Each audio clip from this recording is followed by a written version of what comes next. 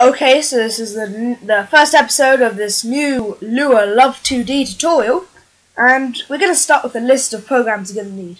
So you're probably going to need Notepad++ for its usefulness. You're going to need Love 64-bit, not necessarily 64, but whatever bit your computer runs, so I have 64-bit. You're also going to need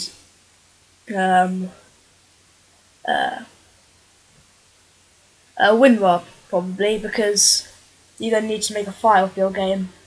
So first of all, we're going to need to make, we need to know about Love2d. Love2d is a game engine for Lua, so it can run on any PC with Love2d, but it can be exported as an executional. So you can make proper games with Love2d. So first of all, we're going to want to make a folder. So we're going to make a new folder, and we're going to call it, not new folder, we're going to call it Love2d game, because I have no idea what it should be called. So we can open this, and what we're going to need is a zip file. So, but first we're going to need to make the actual file. So if we go into Notepad++, make a new file, and we're going to go File, New. No, what am I doing? So this is going to be our config file. I've already made a config file, so I'll just make that one. So this is a file, and it's called conf. And we're going to make the language to Lua. That's what we're programming in. And so far we're going to make our. So this is your choice. So this is a file which is going to be the config file. So the title of the game. So what's on the top of the game. So like here it says asterisk new space 2. So this is what we want our title to be. So we're going to call it the game of games or something. This comes with it, so you can just copy this config file. There's more config, but this is all you really need. Make your author, so the author of this game. Don't really see the point, but you can just add it on anyway. Screen width, so you can leave that 320, so the width in pixels of the screen, and 240. And later on I'll tell you why we've made it this size. It's very small, but we can change it. So first of all, we're going to go into desktop, and we should find a folder, Love2d game. And we have to call this file conf. So conf.lua. Next, we're going to make our main file. This is going to be the main source file. So in Love2d, the first thing we're going to need is a function called first we'll change this to Lua. And so our first thing we're going to need is a function called love.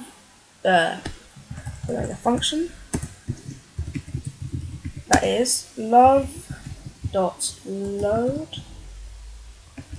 and it has no parameters. So I'm assuming with this tutorial that you know a bit about Lua. So this is the function, and I'm going to end it here.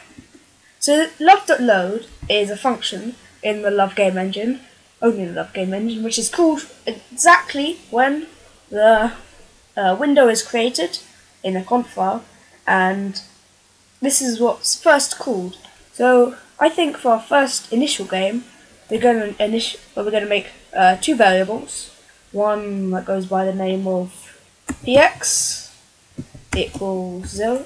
We can start that at 200 or just 10, and py equals 200,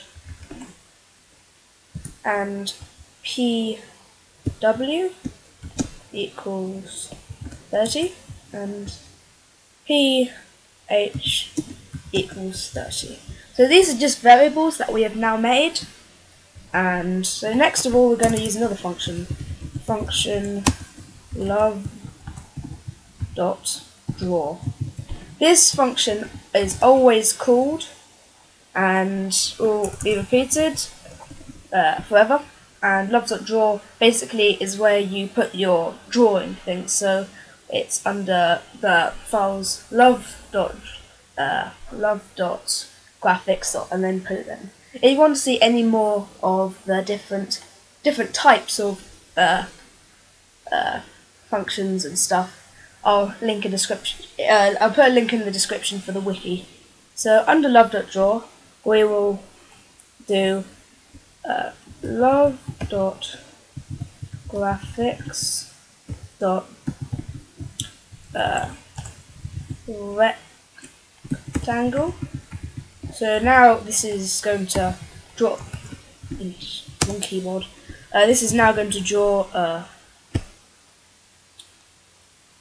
This is now going to draw a rectangle, and first parameter it's going to take is if you want it to be just like outline or filled in. So we're going to pick fill, so it's filled in, and our other our coordinates. So first of all, the x position.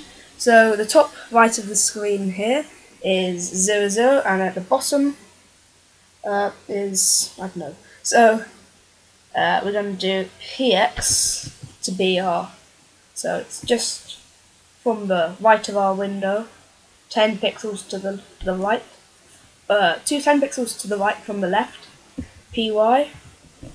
So next, so this is our y coordinate, so how high or how low. So high being towards a big number towards the bottom, like a small number towards the top, and then our width of our shape is pw, and our height is, well, not with chemical, but ph. So this is going to draw a rectangle at those positions. So what we can also do, before we do that maybe, is use a function called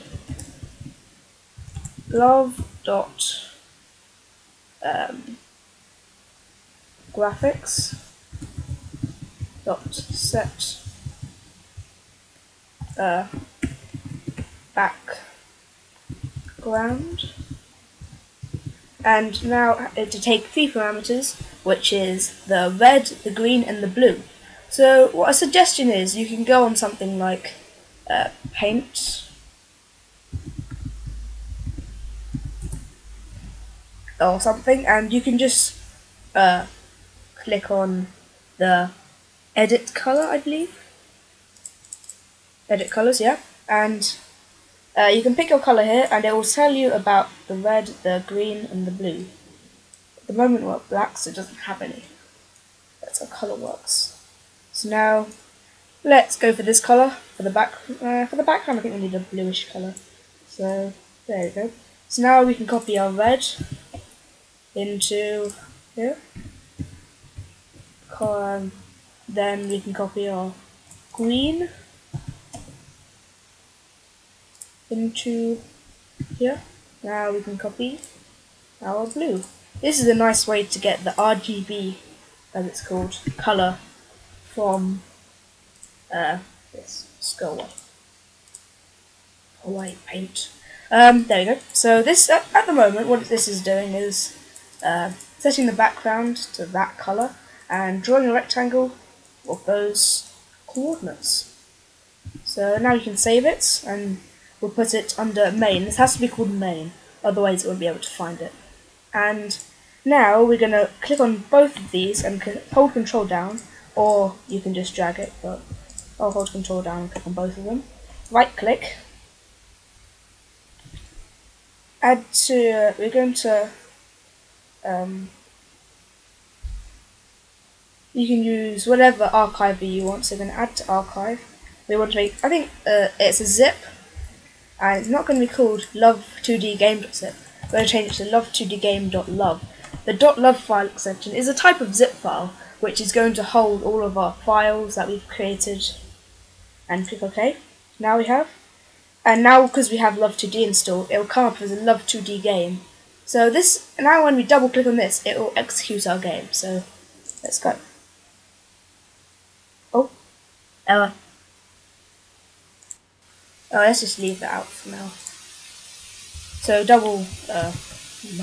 double dash, not Mario, but double dash to just like comment it out. So Now you can save this again, but when we have to resave it, you have to drag it into. What we want to do is open with window archiver, and now what we can do is go on. And now what we can do is just drag main.lua into WinRAR and say, do you want to copy this? And say yes. And now what it's done is updated the archive. So now you can run it again. Now we can run it again. And now we have a little white box in the corner of the screen. So it doesn't do anything, but it's there.